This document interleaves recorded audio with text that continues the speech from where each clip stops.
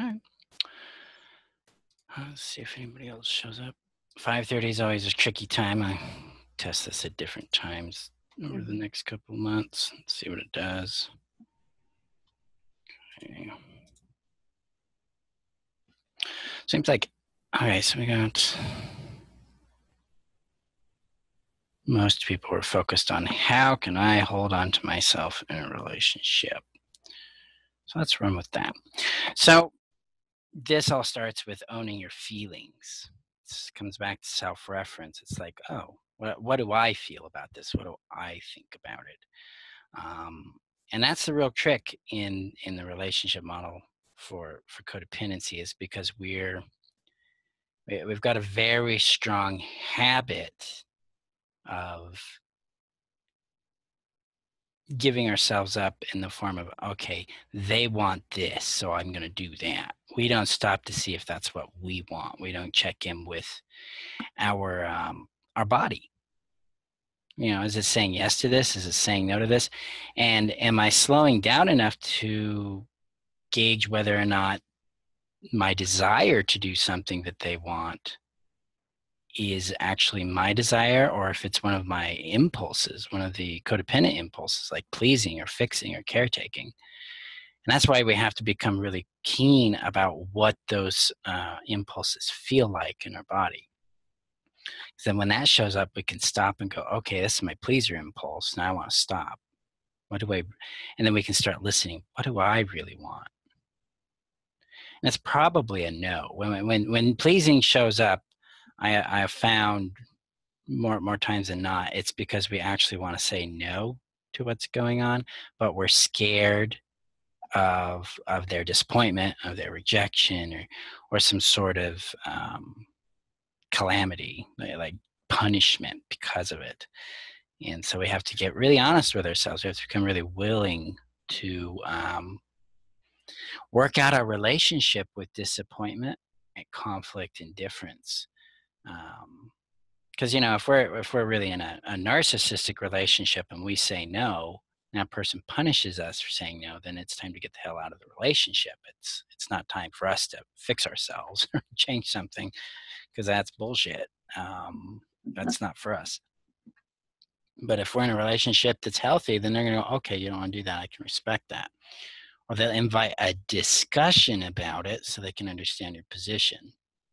But they're not going to gaslight you. They're not going to attack you.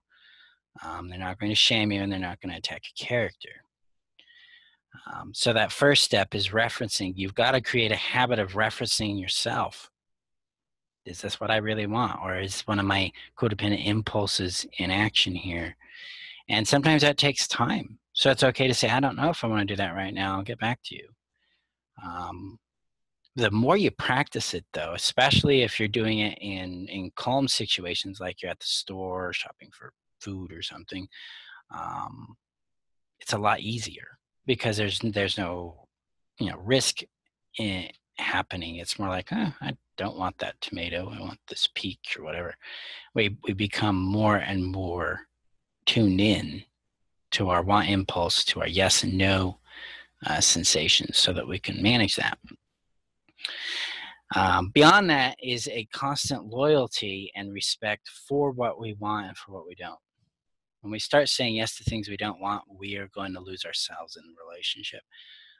So fundamentally, we're really talking about boundaries, the most basic boundary of yes and no, and your own personal authority and personal autonomy. That's what you want. Another way to hold on to yourself in the relationship is to become aware of how you might be mimicking or taking on attributes of the person in order to feel closer to them. That this happens when we want someone to like us, or we want them to like us more, or pay attention to us. We'll emulate them. There are studies out that show that couples that are in love tend to emulate and pick up on each other's nuances. I'm not talking about that. I'm talking about this mimicking that comes in with, like, I'll be like that person so that they'll like me. oh, I'll be this because then they'll like me. The reference is always about the other person liking you. And that's a pleasing reference. It's like, if I do this, maybe they'll like me, or if I do this, they'll like me. And it's very subtle in our thinking. And that's why we have to be really, really attuned to those impulses, the codependent impulses. So we know when we're trying to find ourselves through someone else. Staying in your body, it's another key. That's mindfulness, that's presence. It's like, oh, here I am. That allows you to root into your separation from the other individual. It's allowing yourself to have differing opinions on topics and to give yourself a chance to hear them and allow yourself to be expressed as well. So holding on to yourself in a relationship is about practicing your individuality, occupying your space, staying in your body, and being willing to deal with conflict, disappointment, and saying yes and no. It's basic fundamental boundaries. Okay. So that was when you had checked off there, Connie. What do you think about that? Sounds good to me. It's interesting to, because I always noticed when I was, especially like in high school and college, that I would, like in a group of people, I would start mimicking other people.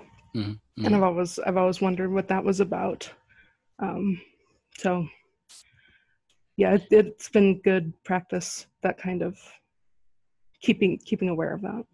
Yeah, it's a big one. It's not something you're likely to ever completely eliminate.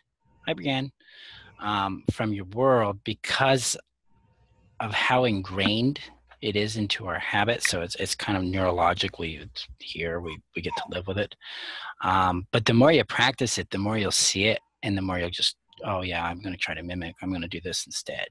Because you'll know what you want to do versus what you feel like you should do. And that's a real important indicator there. Is shoulding is always about pleasing. It is never, ever about your own satisfaction. It can be about your safety. And if you're in a situation where you're with someone who turns out to be an asshole, you know how to get out of it. Trick is you don't stay. You eliminate it as fast as possible. Yeah, watch out for the mimicking. I mimic, and I have to watch it real carefully sometimes. But there's a signal that shows up with attraction, and this is where things can be confusing, and I want to touch on this a bit for everyone that's watching and will be watching. Attraction, we know that when we're really into somebody and they're into us, we'll pick up their habits, we'll pick up their idioms, phrases they say, the way they say them, little antics they do. I mean, I remember when I was dating a gal I was really into. She has an accent because she's from Texas, and I caught on to her. I started picking up her accent. I've got to pick this up, and it really it startled me. I'm like, oh, I'm doing that. That's mirroring. It's a normal function of pairing because we tend to emulate people we're attracted to, but that is not coming from an angle of pleasing. That is actually autonomic. You won't catch it until you're doing it. It's because you just really like the person. So there's a big difference there. The mimicking is like, I have to be this way so I fit in. Emulation's like, I just kind of adore them. You're not really concerned about being rejected. You just like this. So let's see who else. Clicked on it. Okay, so Kellen did. Okay, cool. How are you, Brianne? Oh, good. Can you hear me? Yep, I can hear you. Okay, so I guess you heard all my kids' stuff. Yeah. Yeah. Kids. Hi, kids. Yeah, you can talk to them, but you need to be quiet because I'm... Nova and Hunter. Hello. Hello. How are you? All right, so now let's see. I think it was Andrea.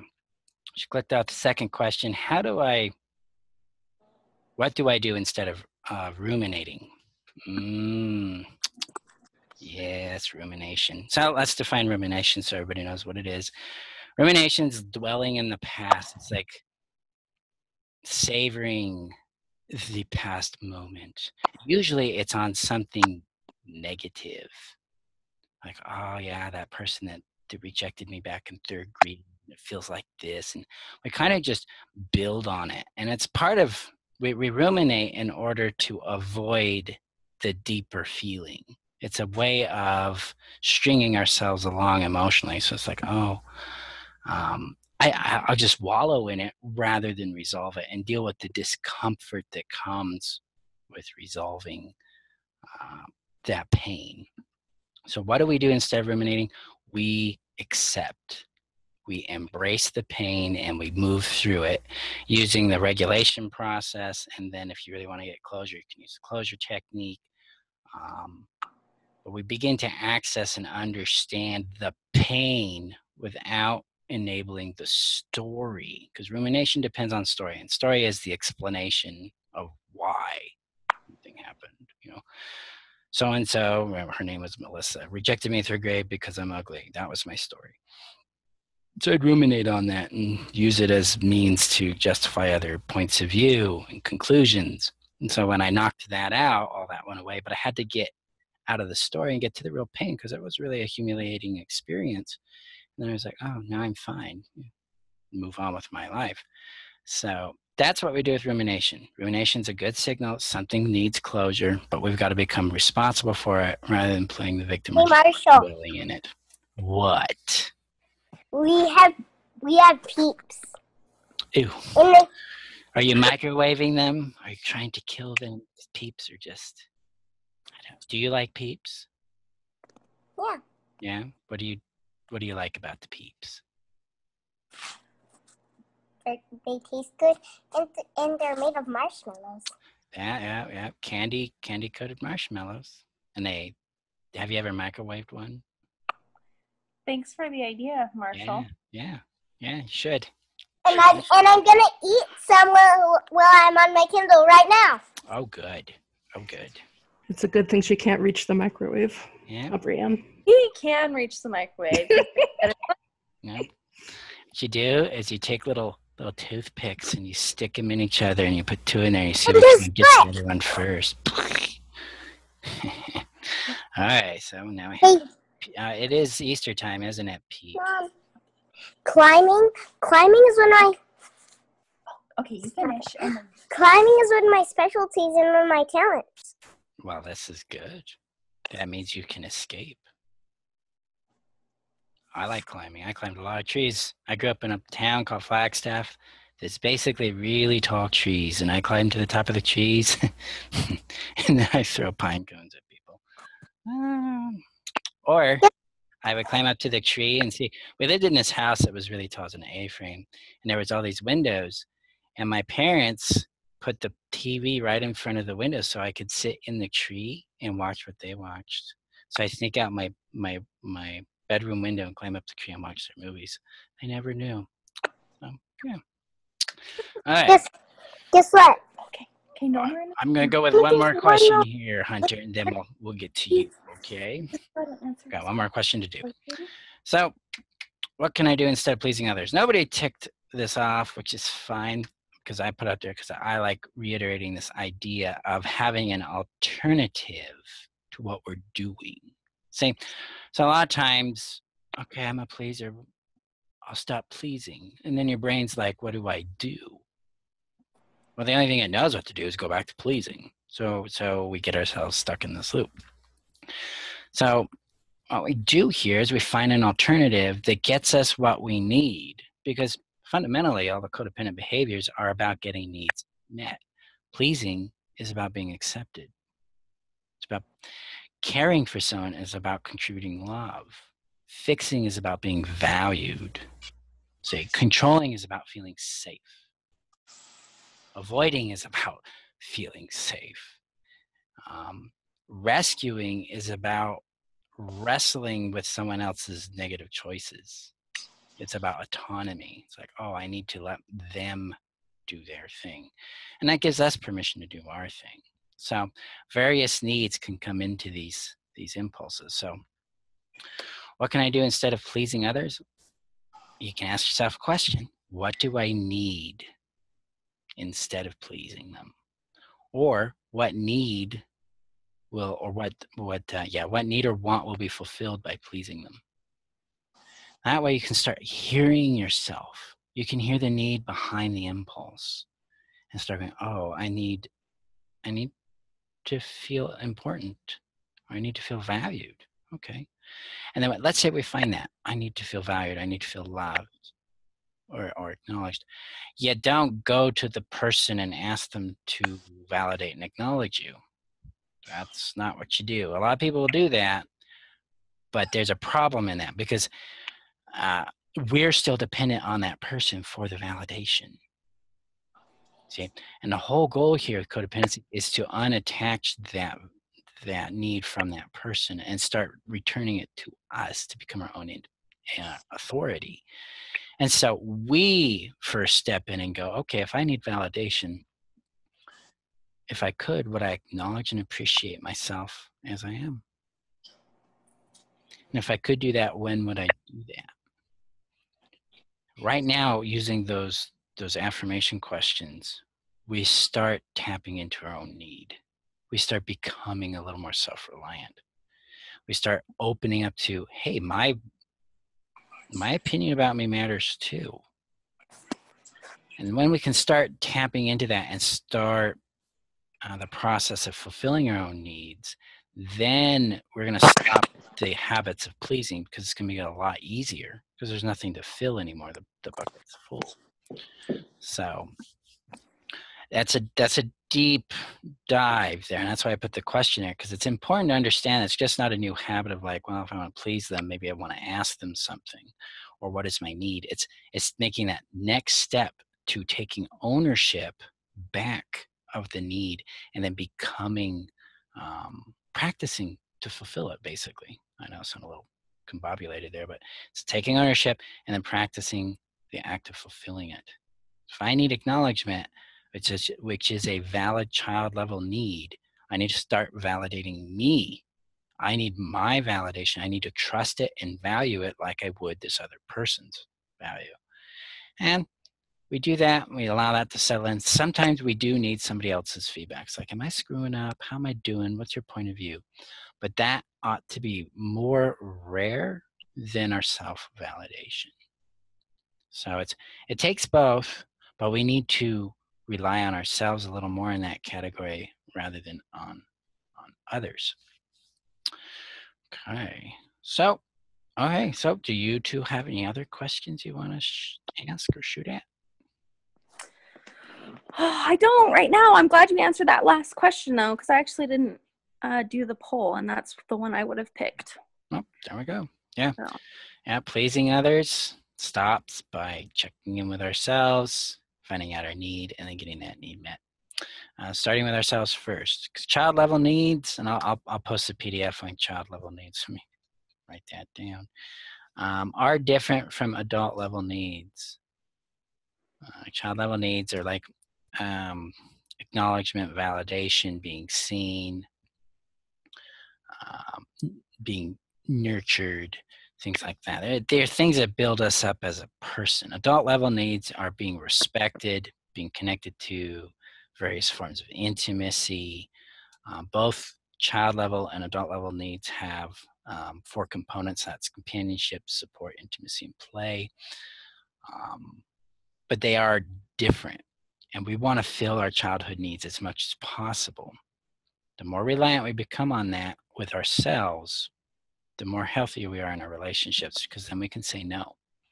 And that's the big trick here. Saying no is, your happiness is on the other side of no. I say that a lot, and that is a very important quality, because we're addicted to relationships. It's codependence. Well, now we got to make relationships something that has a lot of condition on it, so that we're constantly choosing ourselves first. So, okay, cool. So childhood level needs should be met by yourself. So parenting yourself, basically. Right. Majority of the time. Yep. Yeah. And then occasionally you can ask for validation. Well, I guess This word can't. But It's about the weight. Like Mhm. a healthy adult's going to attempt to meet their needs first. Mhm. And then if they're, and we all have these moments where I don't know. It's not there. Then we ask. Mhm. But it's not like we try it once. Oh, it didn't work. I'm going to go ask. No, I've been playing with this for a couple days now, kind of thing. And generally, healthy adults, they're going to ask for support and validation when something big has happened. There's a disruption, a relationship failed, they lost their job, a health diagnosis, somebody dies, there's an accident. Typically, it's a situationally triggered experience. Codependence, it's a chronic problem. So they're constantly seeking validation. Then we've got to stop that chronic habit. And then, if we need it because something's happened, let's, definitely reach out for support. Oh. So, but it's, a lot of people struggle with this one. I've been, where is it? I'm looking for the PDF. But people have chewed me out with it before. I'm like, well, you're obviously not happy. That's why you're paying me to coach you. Try this. What about adult level needs? Is that something that you meet by yourself as well, or is that? Typically, adult level needs are actually based in the relationship category. Where did I put the PDF? Because I haven't looked at it in months and months, but let's see. Because they deal with interchange between individuals. Like adults, we need different kinds of intimacy than like children do. Children generally need attention, affection, protection, and play. And then, boundaries and some basic discipline. Adults generally don't need those elements. They do need play, but there's different kinds of, affection and intimacy. But they also need freedom. They need their independence. They need a sense of respect, positive, warm regard between the individuals in the relationship. So, if we're not getting that in a relationship, we need to step out and advocate for ourselves. We got to step up for that. Where did I put it? There it is. Yeah, right here. And this document's old. Did this way back in 2013. Yeah, like child level needs, acceptance and validation, attention, being valued, respect, cared for, nurtured, availability, like the parent is available to them. They like spending time, occupying space with them. They're safe, security, protection, playfulness. When those are adequately filled, we typically begin to experience a different set of needs that show up. And the adult level needs are all about intimacy, safe vulnerability. Because remember, adults, we're not with mom and pa anymore. We're not their siblings. And if we have a healthy family dynamic, that's a safe zone. Well, now we reach out into the world, we adventure into the world, and now we're dealing with the uncertainty of other people. And so adults, we require to have intimacy, we need safe vulnerability. There is toxic vulnerability. The toxic vulnerability is giving up information and making yourself emotionally available to someone who's going to harm you. Like, a narcissist or an abusive individual. So safe vulnerability is the ability to detect safe people and then share with them what is appropriate for the context of that interaction. Let's see, yeah. So we got that safe. The other needs that adults typically have are the needs for freedom, the needs for expression, and then the needs for closeness and bond. And these two get in an argument a lot. They need to be close or connected, and they need to have space and be autonomous. Can have a lot of friction on them. It's where a lot of power dynamics, power conflicts, control dynamics, control dramas step into relationships there. It's because one or both partners are not willing to let the other person be autonomous and as close as they want to be. They want them either closer, or they want more space from them. And we have to navigate that. So yeah, hope that answers. How's that work for you, Brianne? Yeah, it was good. Since you're here, I can ask you. Yeah. That works. Yeah. Okay. So yeah, when children or our inner child self has those child level needs met adequately, the adult version of ourselves tends to promote more confident self-approval. We're more secure in who we are, in our own sense of value. We tend to be more present. Codependents, we're not present. We're in the past ruminating. We're in the future fidgeting. We're out fretting about the doom. It also engenders a lot more respect, self-awareness, and awareness of other people. That's one thing codependency really robs us of, is the ability to actually understand the other person. Because we're really good at analyzing the person to figure out what they want so we can give them what they want. But that's not really knowing the person. Knowing the person, stepping back and going, oh, I know they want this, but do they want it from me? Have even asked if they wanted it. The codependent doesn't automatically register the autonomy of the other person because they're absorbed in the practice of trying to please them.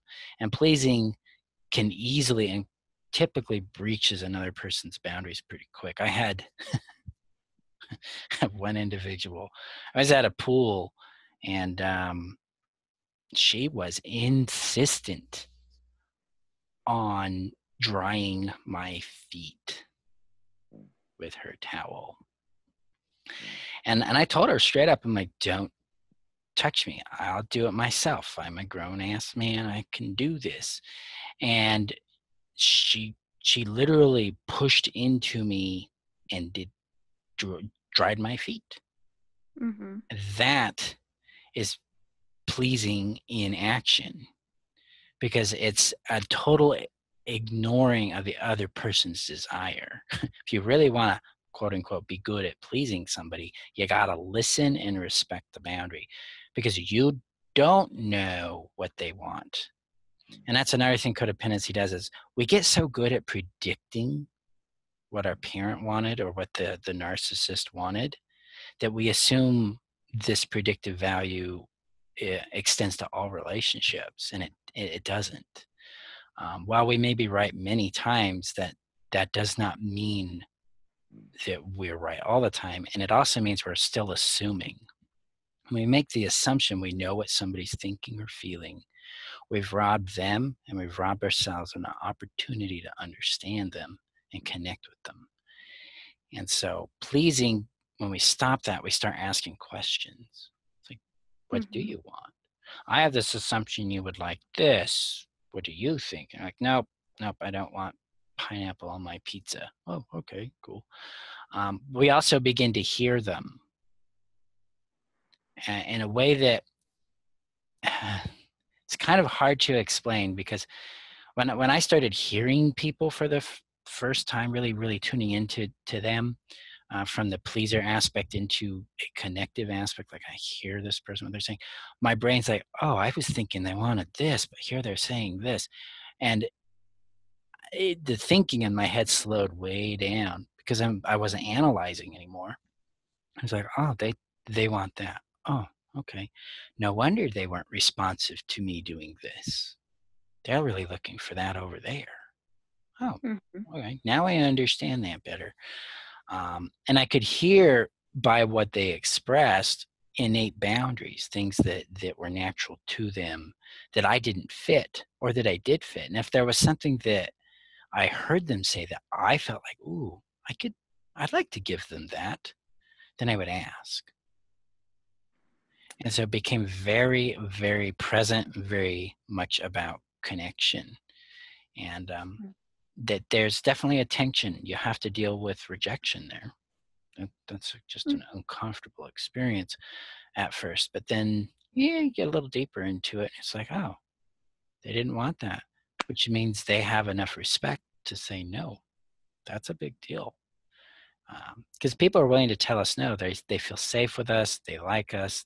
At a minimum, they respect themselves, which means they, by automatic extension, do respect us.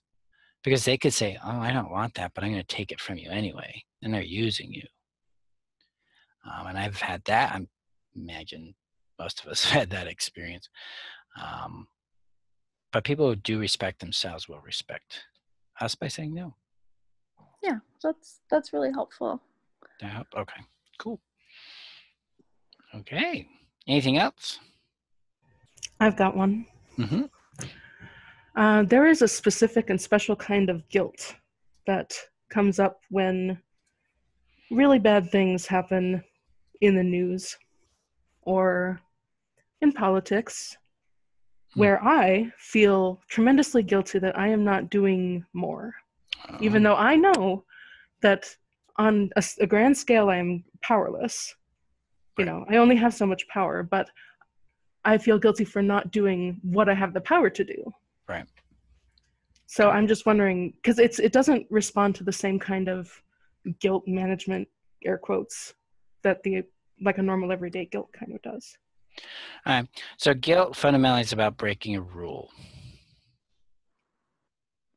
So the first thing you want to do is check in and see if that's a rule you agree with. First you identify the rule. What rule is it that I broke? Am I supposed to be involved more? Should I be involved more? And then you get to check in with your want, not your should, but you can check in with the aspect of, do I want to be involved more? Is this actually important to me? Or am I feeling a pressure to make this important to me? I think, with the shooting yesterday in the high school, a lot of people are dealing with this pressure. I should do more. I should get involved in politics, or I should do something in the community, or I should post something on Facebook and stuff like that. So that's all the same fundamental issue, is nobody's choosing what they want to do. Nobody's listening to what they want to contribute or how they want to address this. They're going from a rule set. It says I should, or I have to, or I must.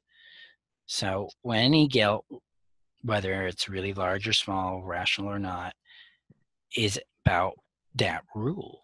So you first assess the rule. Do I agree with the rule? If I do, then what do I need to change? What do I want to change? Most of the time, you're going to find you don't agree with the rule. And then you let it go. You give yourself permission to respond to the situation on your terms. And to explore your options there, because you don't have to respond a certain way. You have the right to choose how you respond to it, because that's part of occupying your own personal authority. Your conclusions about being powerless over something large like the school shooting or some sort of political dynamic, you are not responsible for fixing that. You're not responsible for managing it. And we know that when we look at the principles of ownership. Who did the action, who made the choice, who had the desire, and who had the feeling. If it's not you in those answers, then it's not really yours. And when we look at social dynamics, we all have been conditioned to believe we all have a portion of this thing that's going on. I do not have a portion of what happened in Florida, and I have a portion of what happens in the White House, because these people are making these choices. The only thing I have a portion of in society is how I treat the people I have in my life. So that's my children, that's my friends, that's my clients, that's my family, the community I'm in. Now, if I feel inspired to contribute, I'm going to contribute where I have power, and that's in those areas. And if I feel inspired to contribute at a national level, then I'm going to need to expand that reach in some way. Notice I'm saying inspired and not should. But yeah, it all comes back to, is this your rule, or is this a rule someone else gave you? And do you agree with it? And if you don't, what would you like it to be? What do you think about that? It's going to take some thinking, because I do, when I feel guilt, I do look for the rule, and I couldn't really find it. Yeah. And that's why it was difficult for me. Yeah, it's going to be a subtle rule. We've all been conditioned to feel guilty. And there's this other aspect that comes in with tragedy. It's called survival guilt. Mm-hmm. And like, it should have been me, or why did this happen to them and not me? Or, why are my kids alive and theirs not? This is a misapplication of empathy. We have the right to be healthy, wealthy, secure. We have the right not to have something bad happen to us. In other words, we have the right to occupy the life we have, despite what's happening next door, or down the street, or across the country, or on the other side of the world. You have a right to still be happy. I learned that on the other side of that island, when my mother passed away, it was a brisk April morning. I went out for a bike ride, and it was a Sunday morning. And one of my friends, his name was Ben, comes up to me. He's like, "How are you doing?" I'm like, "Well, Mom died today." He's like, "Oh, well, that's really sucks." And they went off and he played. And other people went off and played. People went to church. People went and bought groceries at the store. People had barbecues. The world moved on. That's not because it's in disrespect to the tragedy I was going through.